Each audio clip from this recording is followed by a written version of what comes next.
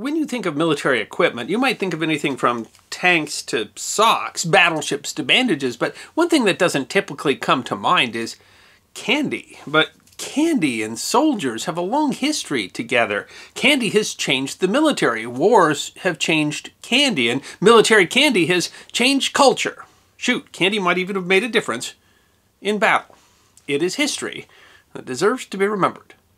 There's an old adage that an army travels on its stomach. While often attributed to Napoleon, according to the website Quote Investigator, the phrase might instead have originated with Frederick the Great, who died in 1786 but was quoted in an 1858 book by historian Thomas Carlyle with the line, "The army, like a serpent, goes on its belly." The point, of course, is that supply is a critical part of military success, or as Napoleon was quoted as saying, "There's no subordination with empty stomachs." But the concept of military supply, of course, predates both Napoleon and Frederick the Great.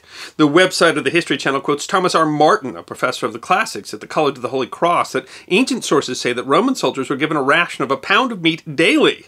And thus Martin says, for an army, you have to kill 120 sheep a day just for the meat ration, or 60 hogs. Martin notes that archaeological evidence shows that Roman armies hunted almost everything that was available, although he adds that the most important source of calories were carbohydrates, barley or wheat. Noticeably missing, however, from the reported menus of ancient armies is sweets, although sources suggest that the relatively well-fed Ottoman janissaries had a ration of honey. Despite the energy density and morale effects of sweets, they found little place among military rations. For example, in June 1775, when the Massachusetts Provincial Council set the daily allowance of rations for its troops in Boston, the ration included beef, butter, bread, milk, beer, and beans, but no sweets.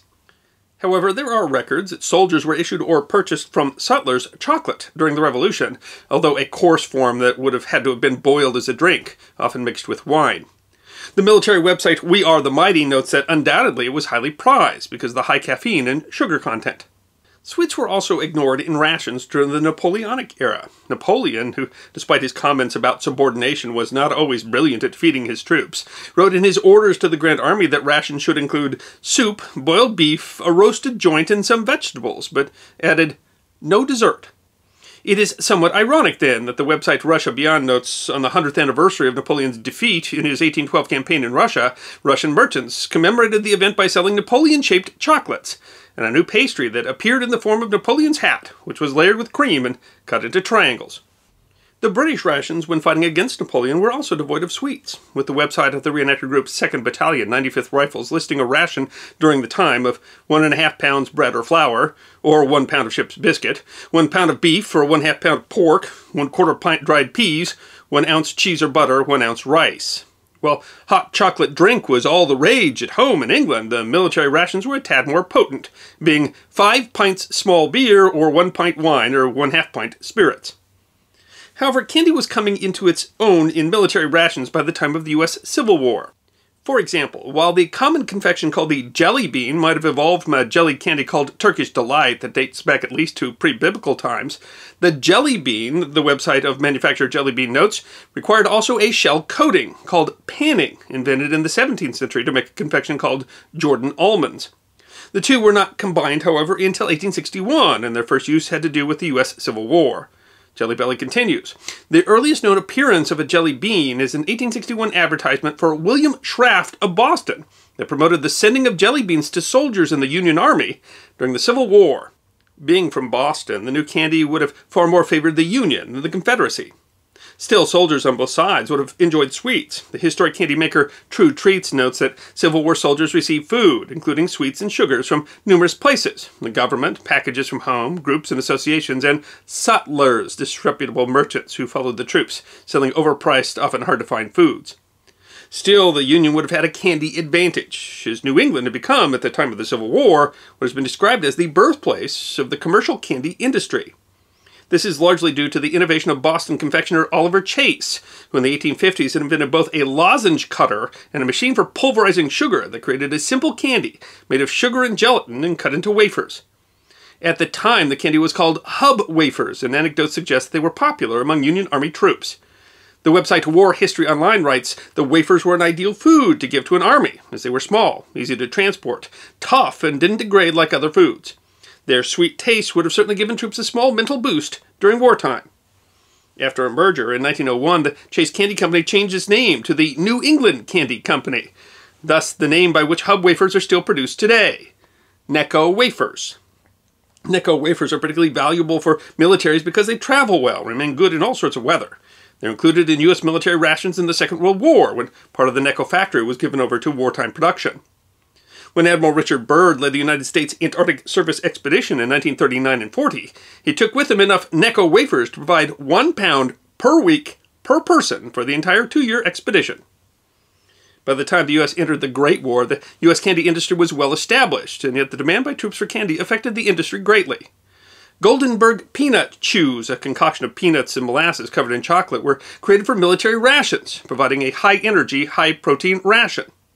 The Clark Bar, with a crispy peanut butter and spun taffy core covered in chocolate, was also developed for troops overseas.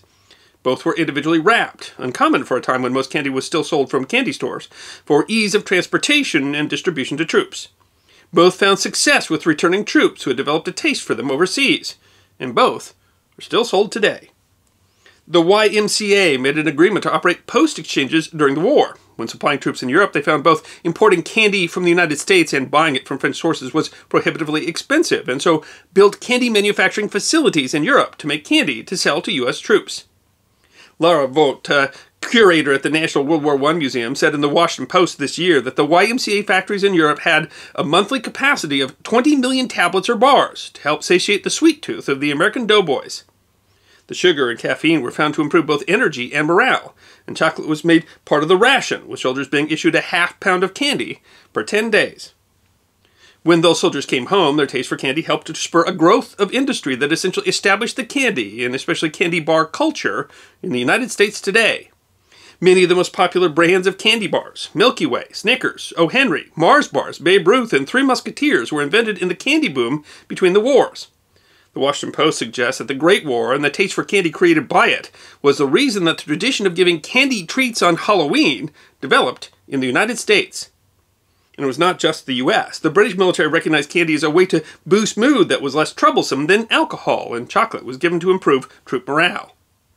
The importance of candy in military rations, providing calories, energy, and boosting morale, was recognized fully in the Second World War. The small candy-coated M&M was included in small cardboard rolls in C rations and produced under exclusive contract for the military during the war. Once again, the taste soldiers got for the candy resulted in a popular product after the war. The Hershey Company was asked to develop special military chocolate. While the standard K ration included a bar of standard Hershey sweet chocolate, in 1935 Hershey developed a special chocolate bar called the D ration. The idea of the ration was to provide the highest amount of calories in the smallest possible package.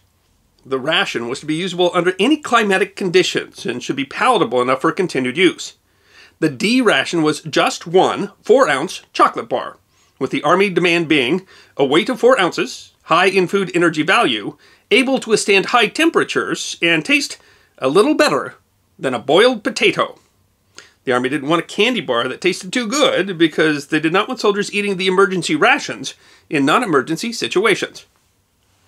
Hershey also created a special bar for tropical zones that was better tasting but still able to withstand higher temperatures. The venerable Necco wafer, among others, was also produced for the military in large numbers during the war. The U.S. was not the only nation to grasp the value of calorie-dense candies. German rations included a number of different candies, from lemon candies intended to help the soldier withstand cold climates, to mints and chocolate bars, which were produced for the German Air Force and often traded with other service branches. The German recognition of the morale and health effects of candy, however, most showed in their Zustoff für Fliehflug für Frontkämpfer, or supplemental rations for frontline soldiers, and please don't worry about my pronunciation. This special ration was essentially 4 kinds of candy, a box of cookies, and some cigarettes, and was given to troops preparing for or returning from a major battle. But of all the stories of candy and combat troops, one stands out. In November 1950, some 30,000 United Nations troops, mostly Marines of the U.S. 1st Division along with some Army troops, British commandos, and South Korean forces, were attacked by an estimated 120,000 Chinese troops around Korea's Chosin Reservoir. The Battle of Chosin Reservoir was desperate, with the Chinese Ninth Army ordered to eliminate the UN force. Unwilling to surrender, the force was required to break through Chinese encirclement to reach the coast, something to which General Oliver Prince Smith, in command of the 1st Marines, famously said, "Retreat, hell! We're not retreating! We're just advancing in a different direction.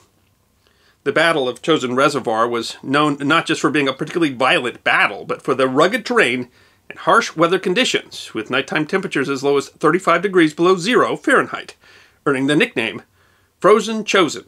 Supplies froze and equipment malfunctioned. The UN force did, however, substantial air support, and the U.S. Air Force Far East Combat Cargo Command in Japan was able to airdrop 250 tons of supplies per day to resupply the trapped United Nations forces. And in the middle of that battle came the Tootsie Roll. The chocolate-flavored, taffy-like candy called Tootsie Roll, named after the confection inventor Leo Hirschfeld's daughter, had been manufactured since 1907, and the Marines were about to get a lot of them. Retired Marine Lieutenant Colonel Andy Traynor explains in a video by the Museum of the United States Marine Corps. When they were radioing for information, supplies, or giving status back and forth from their command headquarters, they used code words to indicate different things. In this case, the code word for 60mm mortar ammunition is Tootsie Roll. Battle survivor Bob Weishen explained in the St. Louis Post-Dispatch in 2001 how the code name went awry. Instead of radioing for additional ammunition, the men used the words Tootsie Roll, hoping the Air Force would understand what they meant. The Air Force didn't get it. They actually airshipped us Tootsie Rolls. You can imagine that the Marines were rather surprised to open boxes of chocolate taffy rather than mortar rounds, but the Tootsie Rolls ended up being a blessing. The Marines' sea rations were frozen. Weishen continues, "We had nothing to eat but Tootsie Rolls. They were hard because it was so cold, but if you put them in your pocket, your body heat would keep them pliable. If it hadn't been for Tootsie Rolls, many of us would not have made it." Fellow Marine Fred Wall said, "We were in a terrible shape when it came to food. We had frozen fruit salad. The bread the airlifted was crumbled when it hit the ground. Water in canteens was frozen. But the Tootsie Rolls were a life-sustaining food. You could put it in your mouth and it would get soft. It gave us sustenance, life, and energy."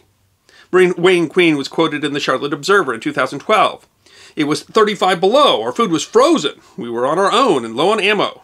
Cases of Tootsie Rolls had been dropped by parachute, and the infantry had them in their pockets. They were frozen, but you could put them in your mouth to thaw, and they would give you energy. It was all we had to eat. Those Tootsie Rolls literally saved my life." In addition to providing critical energy, the Marines found that Tootsie Rolls would turn into a sort of putty when warmed, and then quickly freeze again, and so could be used to repair damaged equipment. As the Marines broke through the encirclement and headed for evacuation along the coast, retired U.S. MC Major Dave Vickers says, "There were literally hundreds of those Tootsie Roll wrappers lining the roads out of the Chosin Reservoir." Retired Major Laurel Hill said in the Hanover, Pennsylvania Evening Sun in 2006, "Ask any man that served at Chosin. To be good, a Tootsie Roll must be frozen." The Air Force did eventually figure out the code and start dropping 60mm mortar ammunition. The Marines managed to break through the encirclement and make it to the coast where they could be evacuated. The survivors of the battle refer to themselves as the Chosen Few, and commemorations of the battle often include Tootsie Rolls, dropped from aircraft. Current U.S. military rations, called Meals Ready to Eat, still contain various candies, including Hershey bars, M&Ms, and Tootsie Rolls, among others. In an odd twist, MREs used to include a type of candy called Charms. You might recognize Charms as the maker of Charms Blow Pops. Charms candy are small, square sugar candies that are fruit-flavored in different colors, and during the 2001 invasion of Iraq, they developed a reputation among Marines as being cursed. According to the legend, if you eat a yellow Charms, your vehicle would break down. If you ate a green one, it would start to rain, and if you ate a red one, you would die. The only answer, according to the Marines, was to throw your Charms away as far away as you could.